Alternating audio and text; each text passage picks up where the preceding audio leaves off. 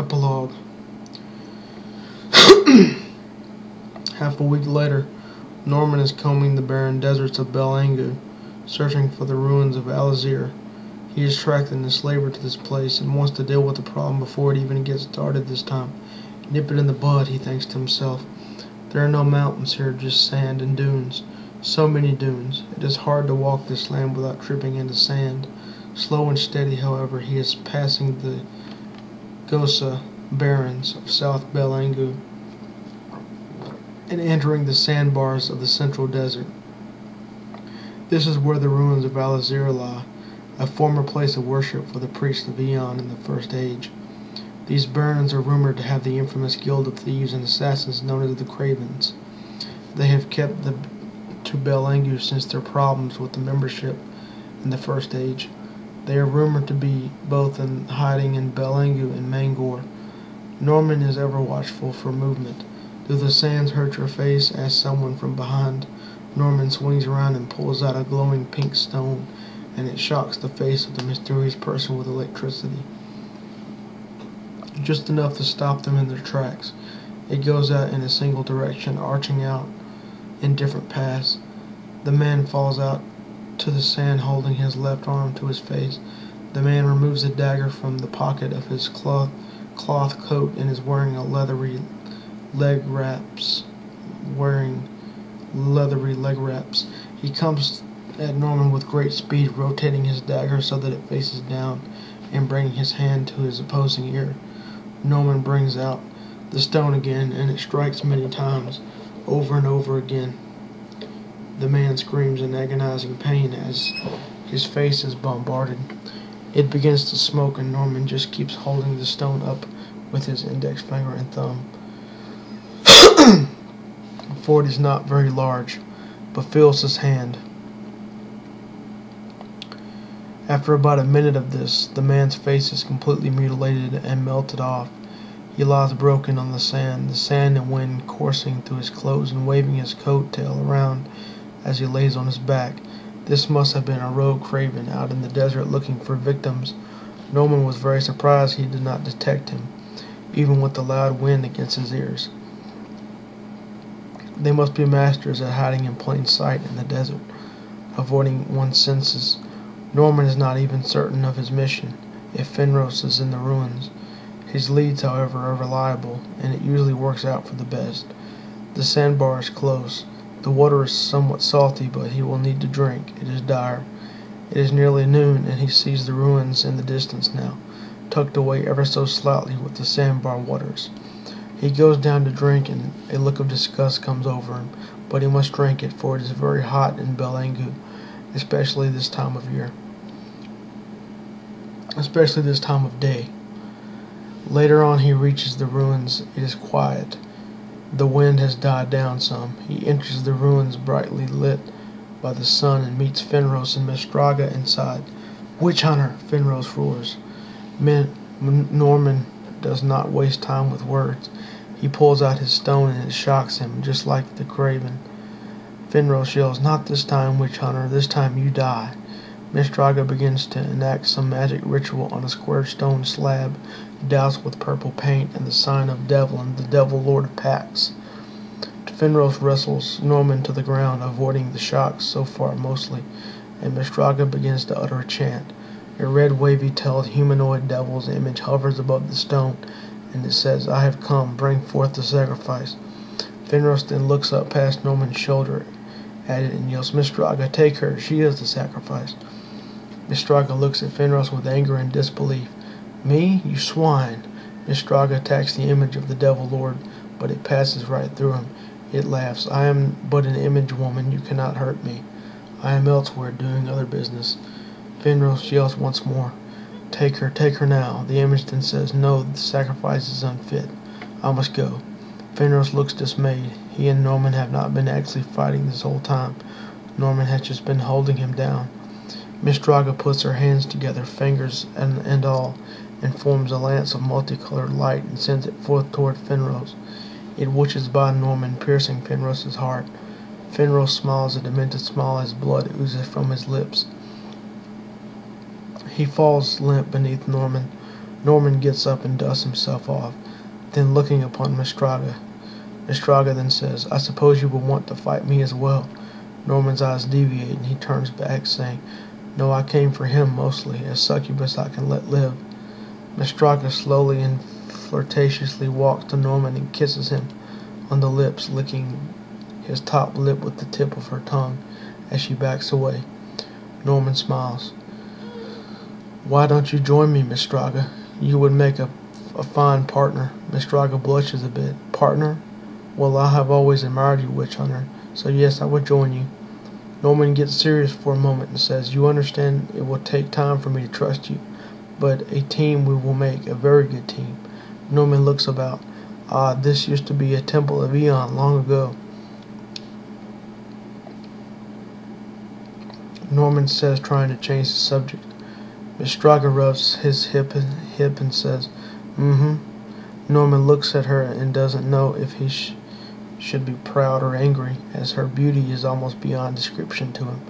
The enslavers are but a memory now, and for just a little bit of the bigger picture, the world is a little safer now. Let us head to civilized lands. Mangor is our closest option. It is not barren at all except for the mountains around it. I tire of this place, says Norman to Mistraga. She then says, We came by camel. It is still outside. Mistraga looks oddly shy and says, I have never had a place of my own, Norman, and I know you have so much gold and treasure you don't know what to do with it all. Why don't you buy me a house in Mangor? If you stay with me there, it wouldn't be so bad either, you know. I could keep you warm on those cold nights without late hours. They begin to laugh, Norman rubbing his nose. We shall see, Mistraga. You are very, very beautiful after all, and really you are not to blame in all of this. The two travel by camel to Mangor, a civilized place surrounded by places that are not so much. Isolated and independent, this tiny nation of tradesmen and smiths has stood the test of time. The next morning they wake up in bed with one another in the inn there, Mistraga rubbing his back and shoulders, and he sits up in bed. She lets out a small giggle, saying, See, I told you. Norman smiles and kisses her forehead, grabbing her head gently and walking out into the tavern. She joins him at a table, and they have some wine. There are no patrons having drinks, as the city does not see many travelers, and does not have many people living in it. It is the city of Gressel, ruled just by just about no one. No king to speak of is here, and the people just work hard and live by the sword and the coin. I will buy you a home here if there is one, Norman says to Mistraga. Can I count on you, Norman? She asks flirtatiously. Norman responds, saying, Of course. They talk all morning about what the enslavers plotted and how it never came to fruition. Norman was surprised they did not want world domination like he thought. According to Mistraga, there was no rhyme or reason, just bloody pacts and conspiring on a smaller scale. They scorned the world for using the dragon essence, believing that true magic should come from pacts with devils. Magic is drawn from the Tempest, using the essence of unmaterialized dragons. So all in all, both are not that very different. Norman slides a large knapsack full of gold and precious gems to Mistraga on the table. She asks, Is this a gift of love, Norman Gall? She then smiles and looks down. Norman then coughs and says, Maybe. He then pulls out a small square piece of parchment with a symbol on it written in blood. He holds it to the candle burning on the table, and it burns. Red light burns from it in waves. It burns instantly once the fire really gets started. Is that? Mistraga asked, staring in awe. Yes, it's your pact with Devlin. Now he can haunt you no longer. You are free. Mistraga strokes her index finger against his hand lying on the table and says, I must thank you for giving me a chance. They lose themselves in conversation again, and all is well in the rugged little town of Gressel. Back at Darkin's tower, underneath, deep in a secret lab, a portal has been there since Darkin turned to demonic influence. It finally closes, ending the scourge of all demons in this world. It was the enslaver's greatest secret. Devlin has closed it, either giving up or moving on, with no mortal servants left to carry out his work in the world. The devices that held the portal open are still there, though. A stone dangling from a rope above where it was and a well of dark ooze with a single step below it. Devil and an enemy of man, the younger brother of Eon himself, is no more.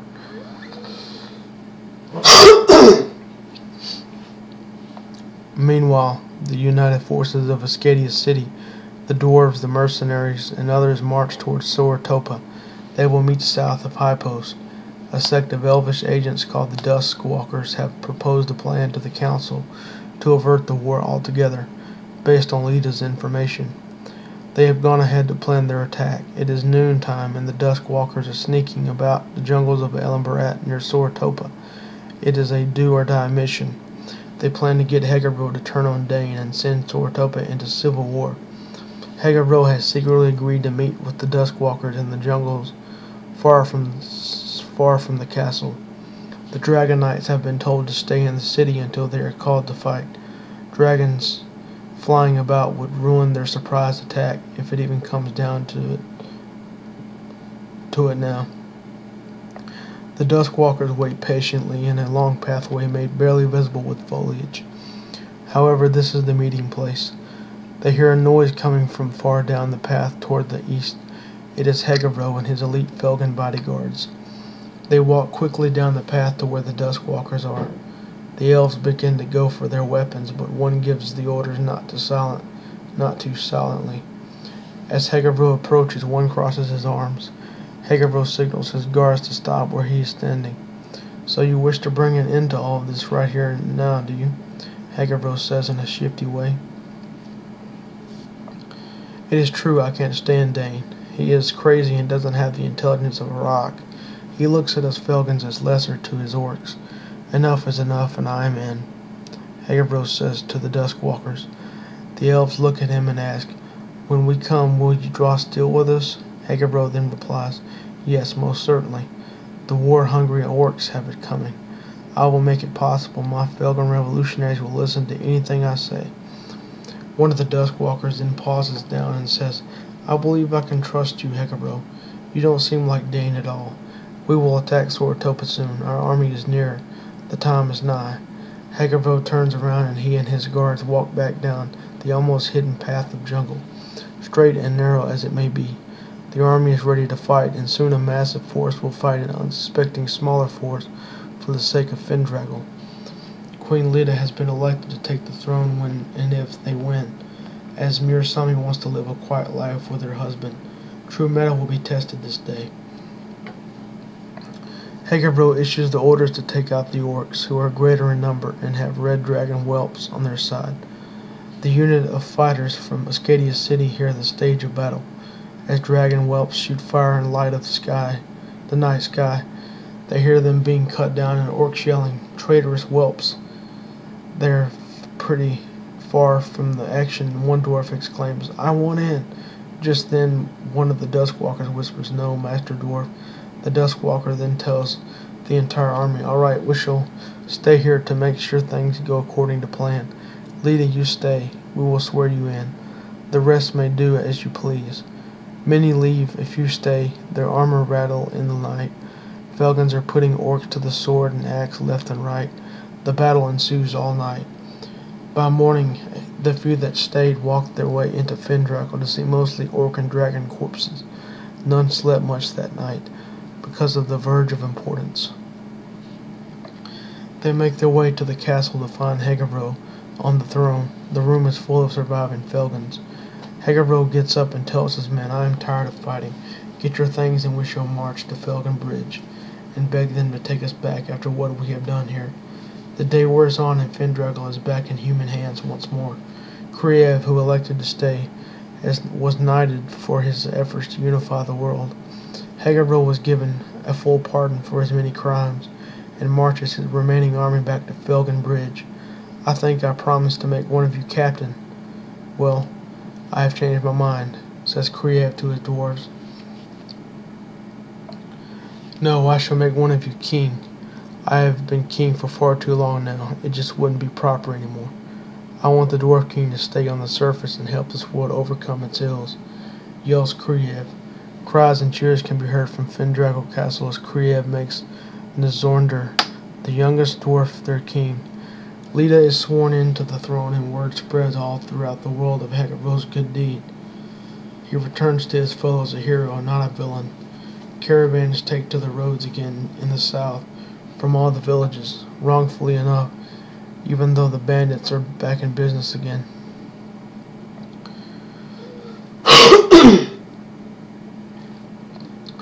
The orcs will think twice before they attack Findraggle again, but the threat always looms. Darkin never escapes his prison in the deep and is kept under the watchful eye of the dwarves. Kriev takes time to speak with him at great length and thinks he is reforming him to a degree.